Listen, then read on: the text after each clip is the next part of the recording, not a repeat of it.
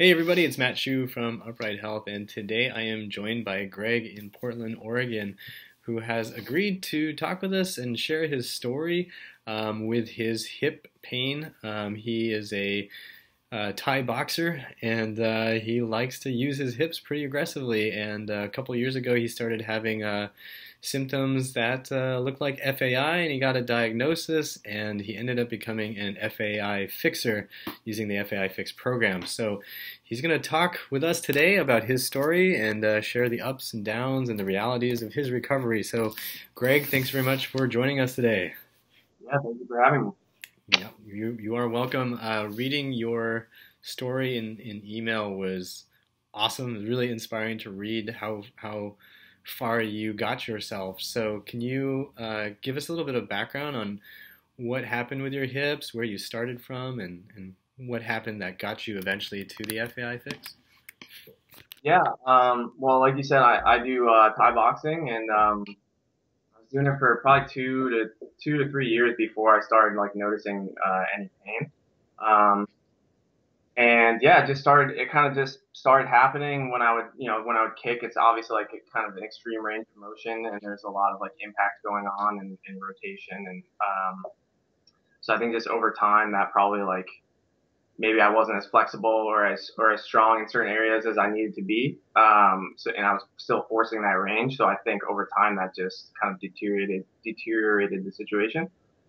Started noticing pain. I forgot how long ago it was now. What did I say in the thing? It was like 4 years ago now about. I believe it was 2012, I think you emailed. Yeah, that's right. It was before I went to Thailand. Or maybe when I got back from Thailand. Yeah. Let's see. I think in your email you said spring of 2012 Yeah, after a that's trip right. to Thailand. Yeah. Yeah, so and the pain just kept getting worse and worse and worse and worse, and it got to the point where it started waking me up when I was sleeping, and I couldn't sit. Like even just sitting how I am right now, it's like from even just a couple of years ago, it's like night and day. I wouldn't have been able to do this. I would have had to shift. I would have been shifting. I would have had to stand up and stretch. Um, and yeah, now obviously I can sit. I can do anything I want. So it's pretty sweet.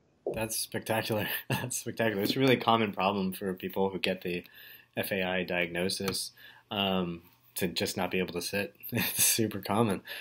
So to clarify, what happened when you went to the doctor to investigate all your hip pain and discomfort? Yeah. Well, I went and the doctor first referred me for an X-ray, and then that showed FAI, or showed some type the cam type FAI basically. And then they had me go in for an MRI to check the labrum, and the MRI revealed some pretty like nasty results. But from what I've seen on your guys' channel, it's like what I heard is pretty common with paralabral cyst, labral tear, had cam type FAI. I think with mine that was different. It said something about a stress reaction. So I think that there was maybe potentially concern about a stress fracture in the pelvis happening. So, but yeah, I mean, so I got that result, and then he referred me to an orthopedic surgeon who basically told me I would need surgery. He then referred me to a different orthopedic surgeon because I told him I wanted a second opinion, Mm-hmm. and got the same feedback from him. So both surgeons just said it's time to cut. Was it both hips or was it just one hip? Well, it was the left, but I don't remember. I just remember the doctor saying that the right hip also had FAI, Mm-hmm. and that it was only a matter of time until I would feel pain in that one. Okay. I don't know how much time he's talking about because I don't have any pain in that hip yet. So Well, let's keep it that way. yeah. So after you met with the surgeons, did you do anything to try to fix the problems? Did you do other things before you ended up at the FAI Fix? Yeah, for sure.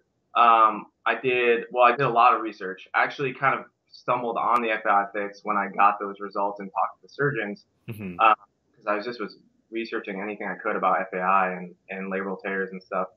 Um, and so I think it was actually your guys' videos, if I remember correctly, that kind of led me to question the surgeon and say, hey, can I pursue physical therapy? Can I pursue some other non-invasive means of correcting this before jumping into it?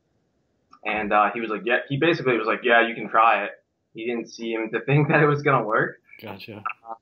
So I did about 12 weeks of physical therapy. I stopped doing Muay Thai entirely, more or less. I mean, I was just teaching a couple days a week, and I was basically just trying to not stress my hip at all. Um, so yeah, I did that for about 12 weeks before I decided to go for it and take the plunge and get the FAI fix. Okay, so clearly now things are a bit better. Were there any reasons that you were hesitant to do what we were talking about in the FAI fix? Was there anything about it that had you doubtful?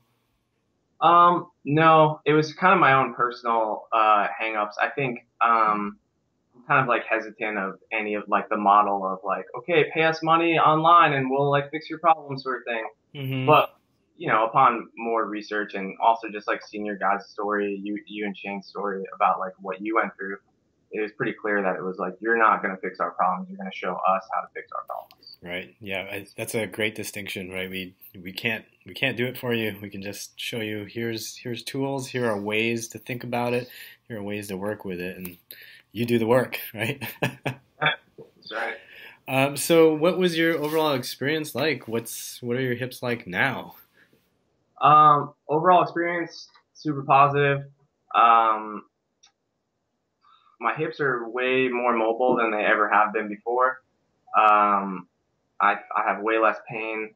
I would say that I'm not like 100% there. I mean, for kicking, obviously it's a little bit extreme range of motion, especially if you're trying to kick up somebody's head. So I don't have that kind of like, I mean, I can kind of get my leg up there by like just throwing it, but my kind of control at those ranges isn't quite there. And when I try to like push it, I get a little pain sometimes when I'm kicking, but really like it's night and day. I can go and train and basically have very little warm up, and and get through a workout without any pain. Whereas before it was like any time I swung my hip laterally at all, I would have like shooting pains in my hip. So How many days a week are you training now?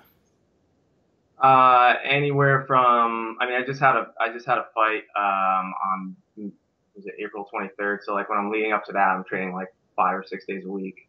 Um, so yeah, I mean anywhere from like 3 to 6 days a week. Man, so where can we see you fight? Can we see this online? Can we see this in person somewhere? Where's this going on?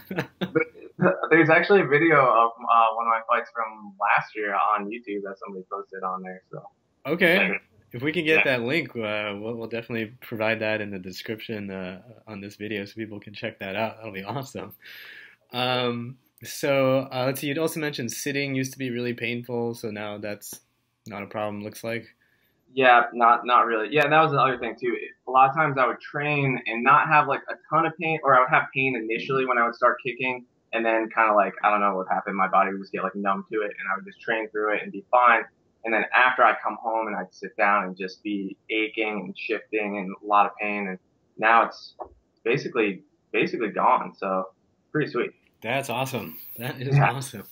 awesome. So, given your experience so far with, the surgical opinions, given your experience with your own hip pain and coming out of that, are there, what would you say to somebody who is in a similar situation? Maybe not necessarily a Thai, Muay Thai boxer, but somebody, who's got the hip pain, somebody who's suffering with that hip pain and being told they have FAI, need surgery. Is there advice that you would give them? What kind of insight can you give them? Yeah, I would say explore every option and don't just research it. I mean, once you get surgery, there's no going back from that. So don't just research it and decide, oh, hey, I don't know. Some people said that didn't work for them.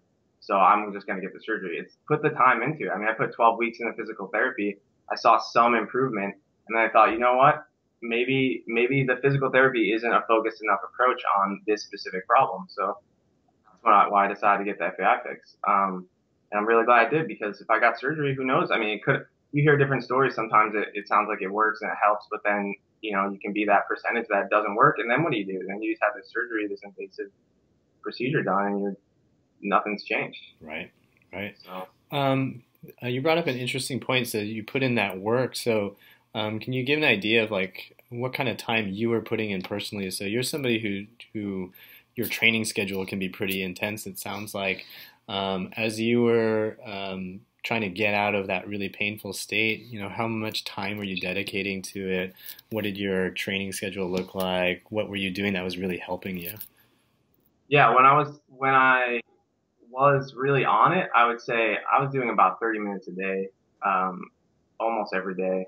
And then like, depending on what I have going on, if I'm training a lot and it's just also on top of that having work and stuff, if I'm having trouble fitting the time in, I would say, all right, every other day I'm going to do 30 minutes to an hour and just like stick to that no matter what, no matter how tired I was in the evening or try to get it done in the morning. Right. So yeah, I would say about 30 minutes a day or every other day. Cool. Did you find any exercises that were particularly helpful for you? For anybody out there who's like kicking and doing martial arts? Yeah. Well, I spent a lot of time. I mean, the lacrosse ball is like my best friend now. I spent a lot of time just rolling around on the glute med and trying to get that in the TFL. And then the other one that I actually found really helpful, which I don't really do anymore. So I don't know. Maybe I should start doing it again. Was the fire hydrant, not stretch, but fire hydrant, tissue work with the lacrosse ball on the adductors. I felt like that would really, there would be a noticeable change where I'd try to swing my hip laterally and it just barely swing out and I'd have pain on the lateral portion of my hip. And then I'd do that and my hip the range of motion would increase drastically. So for people who are watching this video, to clarify, he's actually pointing out that the inner thigh, you're saying the inner thigh, right, was so tight that when you kick the leg out to the side, then the outside edge of the hip would hurt. So then doing the massage work to the inside of the hip actually made the outside feel a lot better. Is that correct? Yeah. Cool. Yeah. So that's a great illustration of where, chasing after the site of pain can end up leaving you nowhere. And in fact, you need to start searching somewhere else, search on the other side to really make that change. It's a huge, huge example. Thanks for sharing that one. So, we've covered all, your story from beginning to end. Do you have anything that you want to add? Do you have any fights coming up? Is there anything we should know? Yeah, well, I do have fights coming up, but I actually want to piggyback on what you were just saying about not necessarily chasing the area where the pain is. Mm-hmm. I would say that was my main issue with physical therapy was it was so focused on just the hip. Mm-hmm. I mean, there was some stuff with the glute where they were trying to do stabilizer stuff where I do like single leg deadlifts without a weight and just try to be controlled, which I thought those were useful. Yeah. A lot of it was just pinpoint down, okay, where's the pain? Let's address that.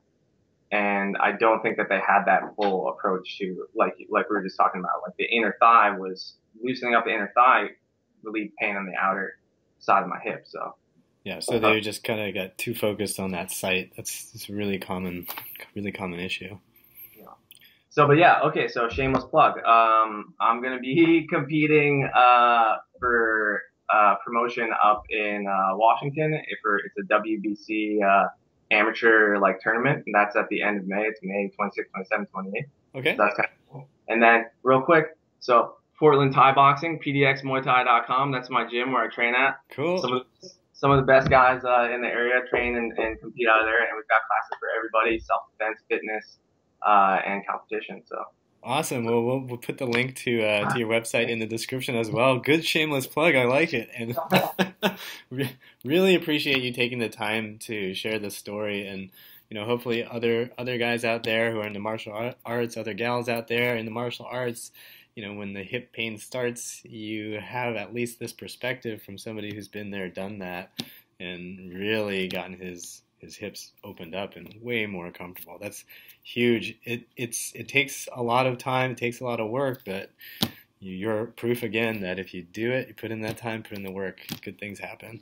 Anything else to add, Greg? Were we all good?